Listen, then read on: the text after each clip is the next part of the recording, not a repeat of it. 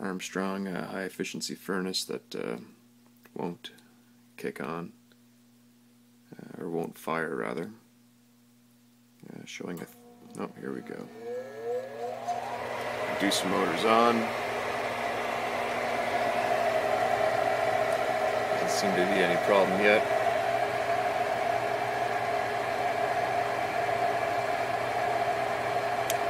Just turning my flashlight off.